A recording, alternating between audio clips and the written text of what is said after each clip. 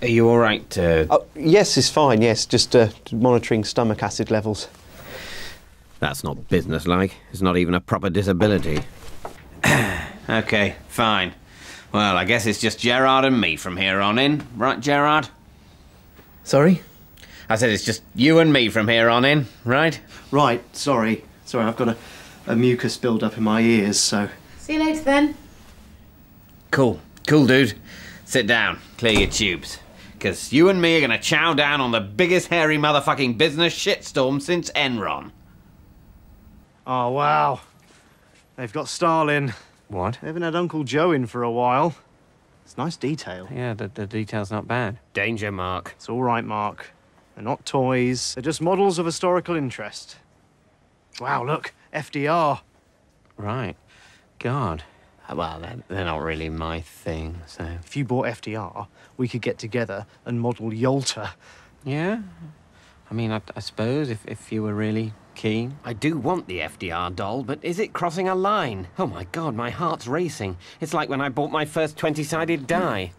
I'd like to buy an FDR doll, please. Of course. It's for my son. He's a big fan of the New Deal, so... Just grab us a couple of Cybermen while you're up on your little stool there, will you, pal? They're not for playing with, obviously. No, just gonna keep them in mint condition in their boxes. Yeah, of course you are, mate. Hello. Gerard! I'm afraid tickets are only available in advance. For fuck's sake, Gandalf, it's not exactly the Viper Room. This is a private party for live-action role players and affiliates of the International Fantasy Gaming Society. Come on, Gerard, it's me! I wish I could help, but I can't. It's fine by me. It's fine by him. My hands are tied. Close the gate, Raymond. The sickly prince has locked Dobby in his castle, and the gate's guarded by his troll. What the hell are you doing in there? Jeremy said I needed to lie down. Oh, that was nice of him. Come on, let's get you home. I'll take you home. Oh, no, don't take him home. He's fine. He's just had a bit of a disco nap, and now he's ready to partay, aren't you, Gerard? Are you all right to stand up on your own now? I think, if you wouldn't mind just holding me for a bit.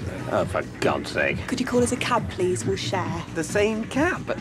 But you live in Catford and Gerard lives in Balham. That's miles apart. It's illogical to share. It's crazy. I want to make sure he's okay. Plus, late at night, minicabs. They're licensed, Gerard. Dobby is not about to get raped, if that's what you're trying so snidely to imply. So let's just cut the bullshit, shall we? It would be more fun going home together. Oh, right, now we get down to it. They're not going to have a better time going home than I'm having at my party. Hello. Yes, I'd like 2 cabs, please. I need 2 cabs, one going to Catford and one separate one going in a completely different direction to Balham. What's that? No, it's just Cyberman attacking Roosevelt. I feel uneasy about the noises, Gerard. Anyway, would a Cyberman attack Roosevelt? He's a Cyberman, Mark. He's devoid of all human emotion, concerned only with the preservation of his own race. Of course he'd attack Roosevelt.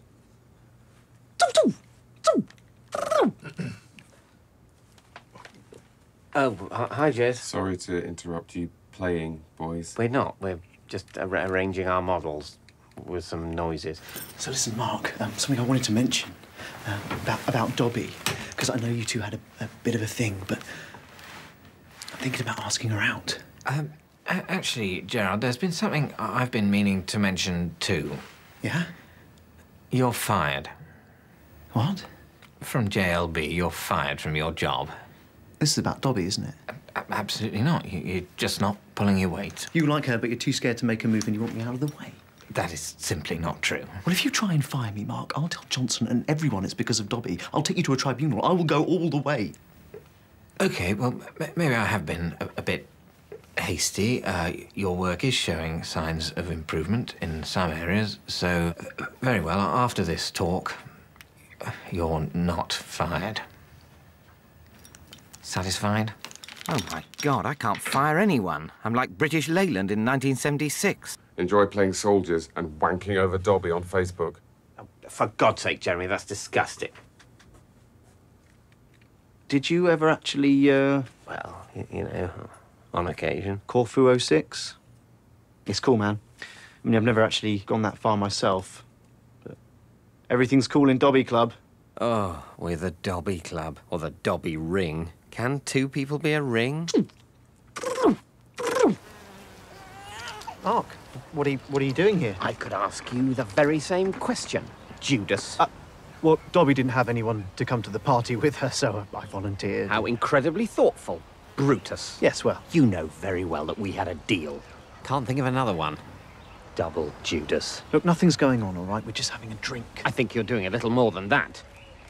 No doubt once you've finished these, and she's sufficiently high on E-numbers, you'll try and supply her with another pork product whose name I don't think needs to be said out loud. I'm sorry, Mark, OK? I saw a window of opportunity and I went for it. You'd have done the same. Unlike you, Gerard, I'm a man of my word. The Dobby Club is officially dissolved.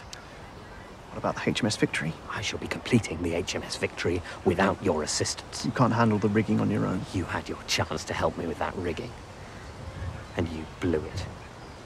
Hi, Dobbs. Thanks for coming over. Yes, Gerard, but there's a sting in the tail, a scorpion in the Kinder Egg, a nail in the Toblerone, and 'tis I. Oh. Hi, Mark. Yes. We were about to have a romantic Italian dinner for two when you rang, so I thought I'd come along. Oh, great. Great, yeah, great. How are you doing, you big fuck stick? Oh, I feel awful. Oh, that's not the spirit. Mind over matter. Your friend the Cyberman wouldn't be so defeatist, nor would any of your other brilliant dolls. I'll get you a pie on. Which do you want, grey matter pie or brown matter pie? Grey matter would be lovely, thank you.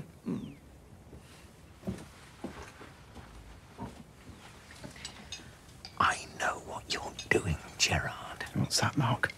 Being quite ill. I've got my beady eye on you. You're barking up the wrong tree. She's not interested in romancing the stone, Gerard. It's no dice for you and your sickly ways. Yeah. We'll see about that. I'm playing the long game.